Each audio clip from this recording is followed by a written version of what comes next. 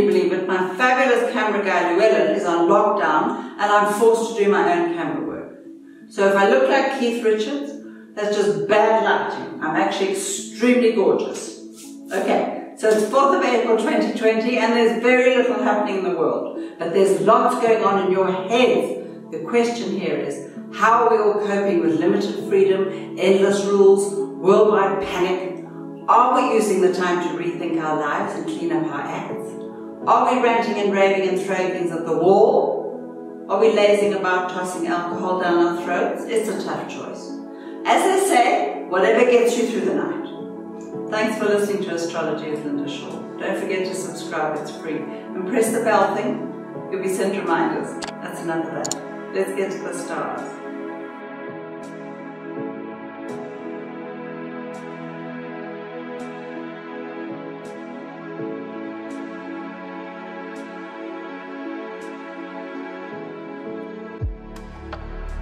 Aries, my little fire-breathing dragon, are you asking yourself when will this hideous movie be over? Or have you already punched a few holes in the wall and decided that God obviously hates you? It's an understandable conclusion. Even so, this is where you have to learn how to breathe and manage your impatience. If you're all alone, you're probably having a slightly easier time because there's no one around to get on your nerves. But very few of you are alone at a time like this. You would have made sure of that. In which case, take a look out your window on Wednesday night, assuming you have a window. There's a full moon and it's in your sign of lovers, which means if you want to make sure you're still loved when the drama is over, you'll have to be nice and calm and make tea occasionally. You can do that, can't you? That's it for Aries. Taurus, my little buttercup, are you tottering nervously about nurturing your beetroot seedlings so you'll have something to eat when the apocalypse arrives? Have you been making funeral arrangements just in case anything terrible happens? Will you please calm down before you give yourself a heart attack? Stress is the biggest killer in the world. Stress. So you need to find a few distractions to keep you vaguely sane. Wednesday's very delicious full moon is a supermoon, which means it's closest to the earth, and that means your emotions are even more powerful than usual. If you have someone gorgeous with you, make it one of those romantic, passion-filled evenings with flowers and champagne and the hill a lot. If not, pamper yourself with every available delight. If you must be emotional, opt for passion instead of despair, and smile. That's it. Gemini, my fluffy little chicken, has everyone added you to their WhatsApp group so you can keep them amused? Are you already sick of being the village clown? Or have you tried singing over your balcony and been told to shut the hell up? So what's next? Ask yourself, which part of your life you're unhappy with? Do you have the kind of relationships that only last for 10 minutes? Are you terrified of intimacy and always make a joke of everything? Were you ever shown how to love? Or is it the finances that are causing you problems? Are you wondering whether you still have a job?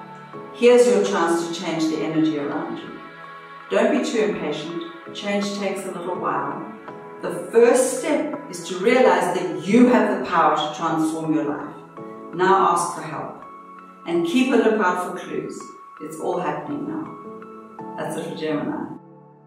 Cancer, my little chocolate milkshake, how are you doing out there in the wilderness? It's getting to you, isn't it? All this emotion, all this compulsory courage, all this group energy reminding us we're all in this together.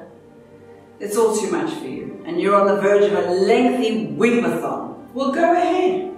There's no better time to explore all those emotional depths, especially with Wednesday's supermoon adding to the intensity.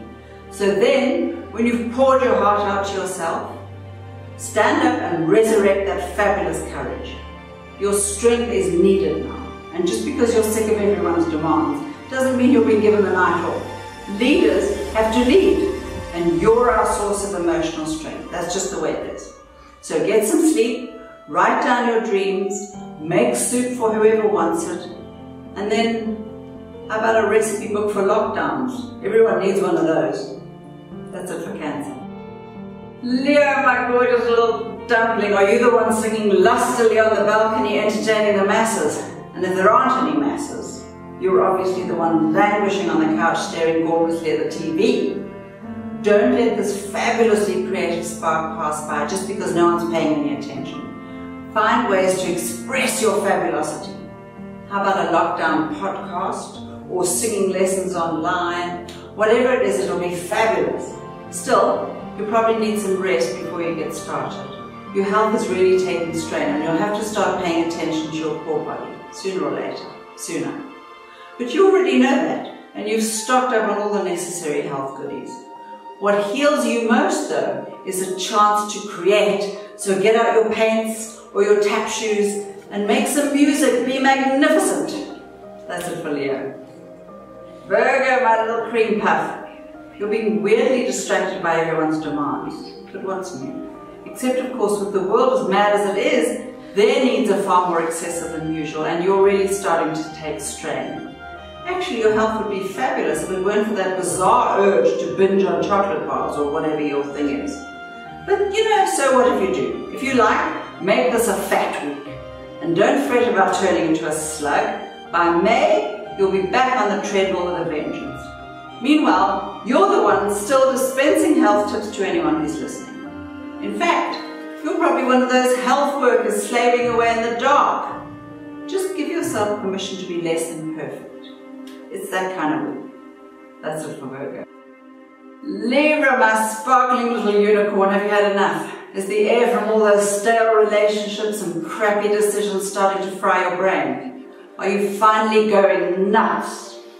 Or is this sudden and frankly outrageous display of rebellion something that's been coming for a while? Of course not, darling. This is just your way of coping with an impossible situation, one in which you're not even required to comb your hair. The point is, you're almost ready to make some changes, but you'll want to be sane when you make them. So make a list of the ways in which you want to transform your life. This is a time when affirmations and mantras really work. When you've got time to sit and meditate on your perfect life, it really is possible to make some magic. You just have to believe you're worth it. That's it for Libra. Scorpio, my little chihuahua, have you been grinding your teeth all night? Have you only got tiny little stumps left in your head? You'll have to get one of those bite plate things from your dentist, as soon as you're allowed out, of course. Meanwhile, you'll have to soothe yourself into a calmer place, preferably before your jaw alignment has gone for good. How about asking your housemates for a massage? If you're alone, start meditating. The internet will help you if you don't know how. Wednesday's fabulous supermoon brings out all your magical skills. Make a note of your dreams and ask yourself what would really make you happy. You've completely forgotten, haven't you? You've been so busy accepting life as it is, you've lost complete track of your dreams. Take note of whatever makes you smile. Get to know yourself again. Fall in love with your life. This is your chance to rewrite your script. That's it for Scorpio. Sagittarius, my little bunny rabbit, what have you been doing to your poor long-suffering body? Mind you, it's not all your fault. Your health planets are on a break and they've taken half your body with them. Stomach, kidneys, hips, shoulders, lungs. It's best not to smoke now. Not ever really, but definitely not now. And pay attention to the signs. Your body will tell you what to do. It just needs a teeny bit of nurturing. Lay off the spicy foods for a while. And one more thing. If your family is even more demanding than usual, just smile and wave. It won't last. Everyone's feeling a bit insecure now, so they're zoning in on your strength. Give them whatever they need, and then take some time for yourself. It won't be long before you're thrown back into your old life, so make the most of this time while you have it. That's it for Sagittarius. Capricorn, my little lamb chopper, you're still fretting about every little thing. Look. No matter how much you may want your life to be different, it is what it is. Complaining won't make the slightest bit of difference. But if you're looking for some kind of serenity, try staying in the now. It's only when you're completely absorbed by what you're doing this moment that you feel calm. The moment you start fretting about what you did yesterday or what you have to do tomorrow, you immediately start to panic. So while you've got time, make a list every morning of what you need to do today. You love lists, so that shouldn't be too hard. Meanwhile, pay attention to your dreams. There's a fabulously powerful supermoon on Wednesday, and it's zoning in on your unconscious. Listen out for messages from the universe. You're at your most powerful now. You can have whatever you dream of. It's true. That's it for Capricorn. Aquarius, my little hot dog, are you doing your very best to avoid all the emotional trauma? That's excellent, but not really possible. We have a supermoon on Wednesday, which means the full moon is closer to the earth than ever, and it's zoning in on your emotional baggage, forcing you to look at it. So go ahead, pull it all out.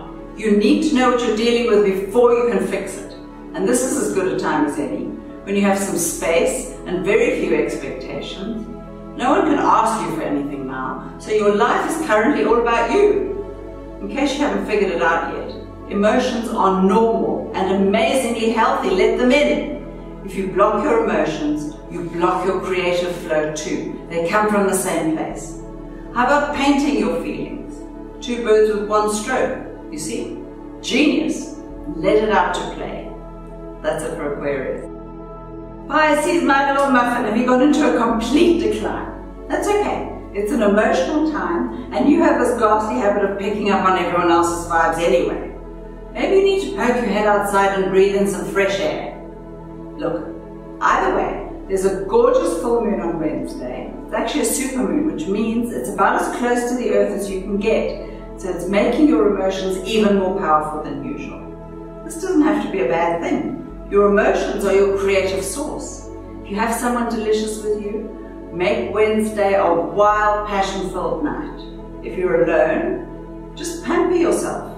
You know, have a ball, have a bath with bubbles. If you must be emotional, opt for passion, not despair, and then write down your thoughts. You're tuning into global energies. Plenty of people will benefit from what you can see. That's it for Pisces. Thank you, you fabulous creatures, for listening to Astrology with Linda Shaw. Remember to wash your hands every 5 seconds and then laugh out loud. Stress is a much bigger killer than any boring old virus. Keep smiling even if you don't feel like it. You soon will. Now if you'd like to subscribe, just press the button, it's free. And have a great week. Remind yourself every 5 minutes just how amazing you are. Give yourself permission to succeed, it's important. Bye now.